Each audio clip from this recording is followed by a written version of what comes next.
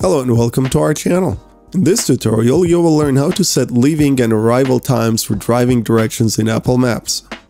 With Apple Maps, you can not only look for directions but also tell estimated travel times based on when you leave. Open Maps and input your travel destination. Choose driving directions, then tap Leaving Now. Choose Leave to calculate arrival, or choose when you want to arrive to calculate when you need to leave. Apple Maps will show you several directions and how long it will take with each route. While these are of course estimates, they're very good predictions nevertheless.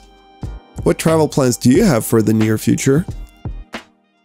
If you liked this video, don't forget to give it a thumbs up and subscribe to our channel, and make sure to press the bell button to be the first to know about our new videos.